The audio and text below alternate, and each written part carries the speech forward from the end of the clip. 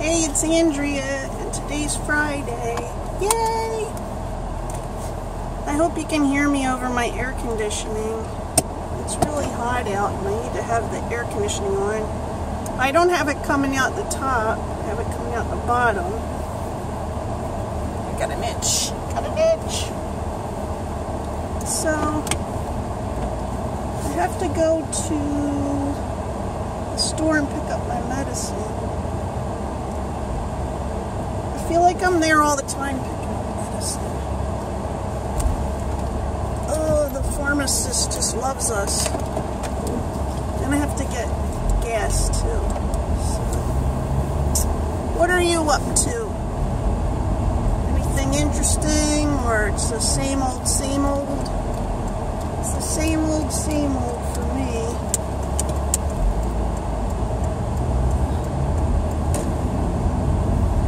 Driving in the neighborhood. Can't get cool enough in here.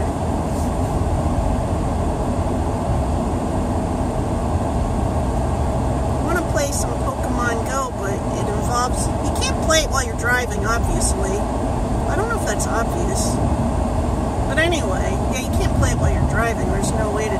Well, that would be dangerous.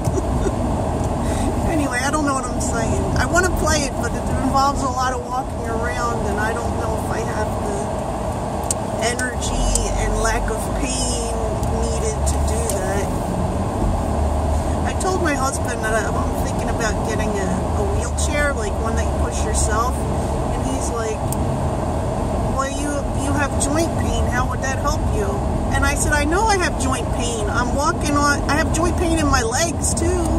But I do all my walking on my legs. If I'm in a wheelchair, then I can do some of my walking by moving my hands using my hands to move the wheels. You know what I mean? I can kind of share the. Look, you get past the point of vanity. You get to the point where you're like, I want to be able to move around and do things. You know, maybe not everybody gets past the point of vanity, but I'm past the point of vanity. I want to go places, and my body doesn't want to let me go places, you know, or to let me go, but only sometimes and for very short periods of time and whatever. I'm tired of it. I'm reading this book. I know a lot of you don't want to hear about books, but use. A lot of use. That's something we say in the northeast of the United States. Use and use guys. And south is y'all and all y'all. So you have to learn these things, okay? So use. A lot of yous don't like to hear me talk about books. But I'm reading this book called The Diving Bell and the Butterfly. And it's about this guy that it's written by this guy who has locked-in syndrome. It's where he's basically paralyzed. That's not exactly what's going on, but he can't move except for he can move his head a little bit, and he can blink his left eye.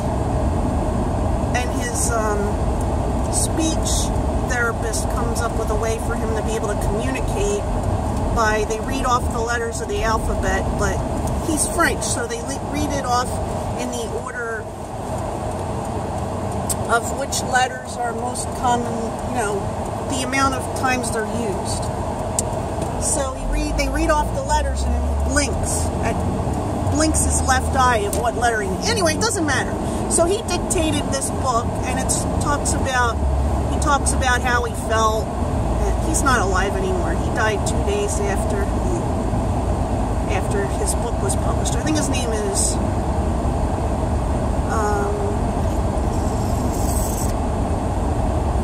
Jean-Dominique Bobby. I think I'm saying it right. I don't know. He used to be like an editor at Elle magazine. I don't remember, okay? This is me trying to rack my brain. But anyway, it's interesting the stuff he talks about. Like, he talks about how people interact with him and how he understands more than most people think he understands, and that when he he can't eat. Like, he has a tube that goes into his stomach. So he imagines certain meals. He imagines himself cooking different meals and eating them. Sometimes he likes to have his wheelchair pushed near the cafeteria so he can smell different smells. And he likes, he'll look at things and he'll imagine different things, or he'll imagine that he's in different places.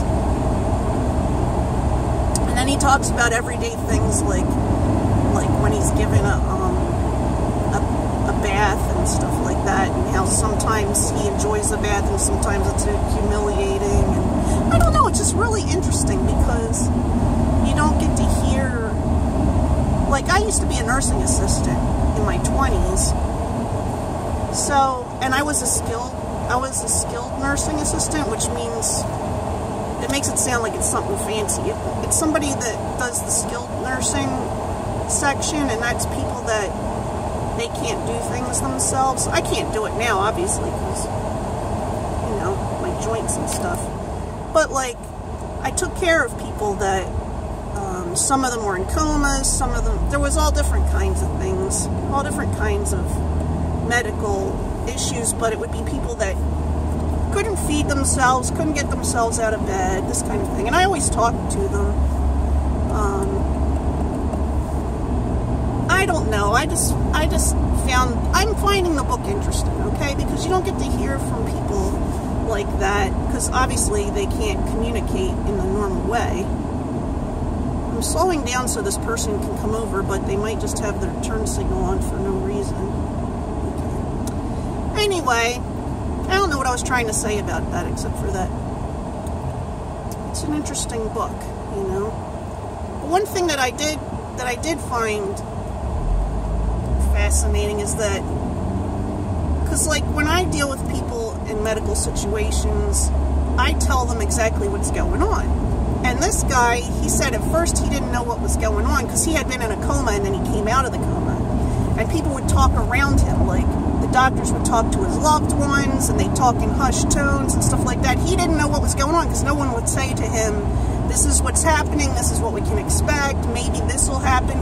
He had to figure it all out, like, over the course of weeks, from little pieces he heard the people say, you know. And I've always felt like if you tell people what's going on, they can grab onto some part of what you're saying and own part of it, you know what I mean? Like, own their healing, or own their, it's their life, you know what I mean? It's their life and it's their body, and they should be able to know what's going on. To whatever extent they're able to understand that, you know? It's not for us to judge what they can understand and what they can't understand. Anyway, that's what I have to say about that. That's all I got to say about that. Although I could be induced to speak about it more. I'm almost at the store. I get my medicine at the grocery store. At the grocery store. I'm here to pick up my psychological medications. I have, yeah, I think I've discussed that before. Like, I'm on anti-anxiety medications, and I'm on, well, one of my medicine deals with my anxiety and my OCD, and then the other one is for depression. So I'm picking up those.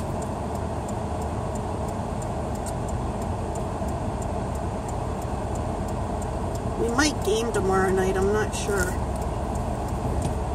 But if we do game, I don't know what we're going to do for dinner, because I was thinking it would be easier if we, like, order pizza or whatever, but I don't know if Bob's going to want to have pizza, because we just had pizza the other night.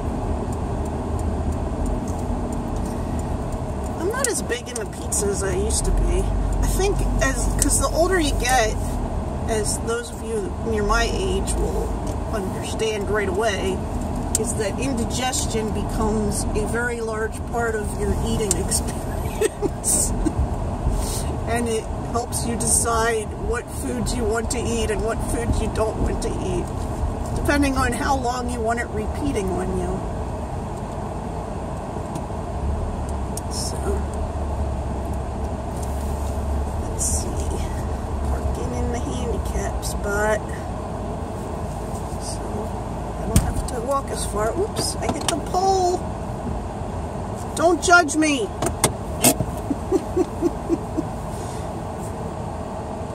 Hey, I finished in the store and I just got gas. So I am so hungry I can't think straight. It's one of them days. I got out chicken drumsticks and thighs for dinner tonight. And I guess I'm going to stick them in the oven at some point.